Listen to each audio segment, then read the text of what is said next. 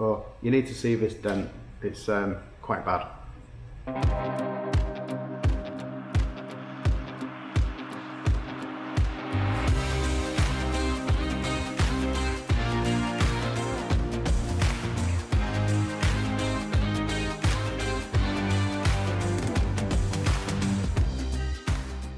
Hi, welcome along to my latest video repair. I'm Sadler from Dent-Remover. What we're going to be showing you in this video is a Vauxhall mocker, a nasty dent to the front wing. It's damaged it on the body line and right on the bottom where it meets the arch spat. It's going to take some doing to get repaired. There's a bit of paint damage on it as well, and we've told the customer we'll be getting it as best as possible for them. If you do like my videos, why not like, share and subscribe to my YouTube channel. You click the subscribe button down there and the bell, and you'll get notified when we do another video. But for now, let's go and take a look at this mocker.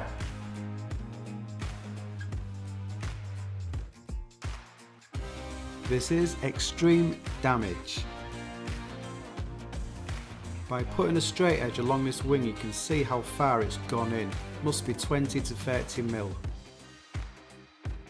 This wing has sustained a nasty impact, and I'd be very surprised if this area isn't already stretched.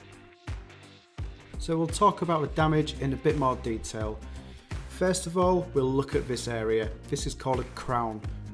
This is a sharp outward crease, and this is where all the strength of the dent is. So basically from the impact, all of the metal has gone flat, creating this outward crown. As we can see from this angle, the natural line is totally crushed. From about where my finger is there, the panel has gone inwards. Also, there's a little bend right on the edge. And then we come to the body line. This bit is really damaged, along with the bottom part as well. This is going to take a lot of effort to take out. Okay, so we've seen the damage. What we need to do next is take out the arch liner and then give the area a polish up so we can see exactly where we're working. The arch liners on these Vauxhalls are pretty simple to take out. It's just a mixture of little torque screws and plastic clips. The vehicle is only a couple of years old, so everything unscrews nice and easy. Get the pen marks off and give it a quick polish up and just see how bad that paintwork is. And you can probably see there's a couple of little paint chips.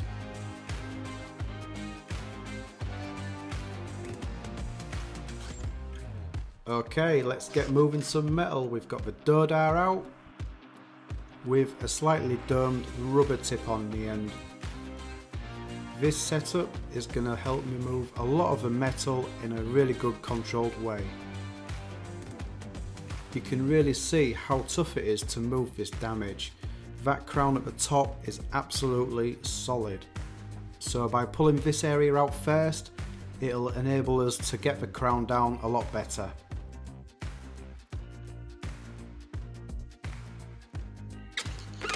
I'm getting there's a few over pushes. It's kind of expected on a bit of damage like this. This dent is just tough. Looking from this angle, we can see that the reflection board is showing us all the highs and all the lows. I'm using the DoDa without the tip on to reshape the bottom of the wing.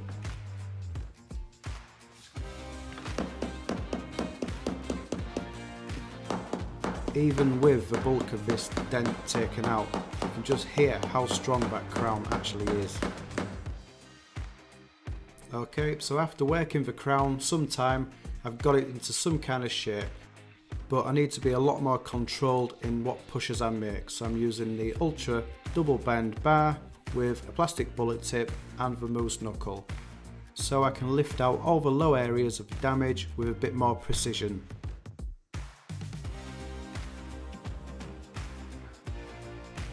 I'm nearly there now, just a few small pushes left to do. I've now changed to a metal tip. I need this because I'll be pushing out micro lows and I need to be really precise. And also I'm using a polished metal tipped knockdown. This just gives me the precision to knock small areas down without affecting the rest of it. And not forgetting this little area that we spoke about earlier being kinked. Because the dent has now come out, the kink is hardly noticeable, so it just needs a small rectification. So quite a few hours later, I finally got around to the inspection time, inspecting it from all different angles, with your eye, with the inspection board, and also feeling it as well.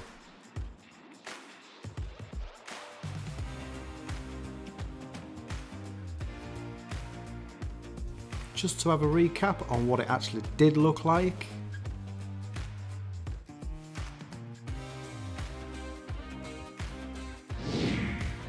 And this is the finished repair.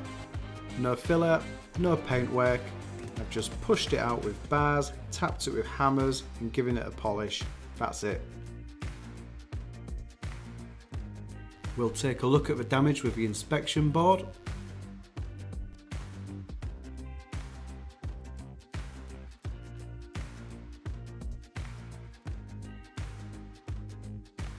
And for the paint, there's just two very minor paint imperfections. I'm absolutely over the moon with this repair. I never thought it would come out as good as it has done. So a repair like this just shows you the capabilities of what paintless dent removal can achieve. If you have a dent and it doesn't have paintwork damage, there is a good chance that it can be repaired with a PDR method. And because you don't have to paint your vehicle, you'll also maintain your vehicle's paint warranty.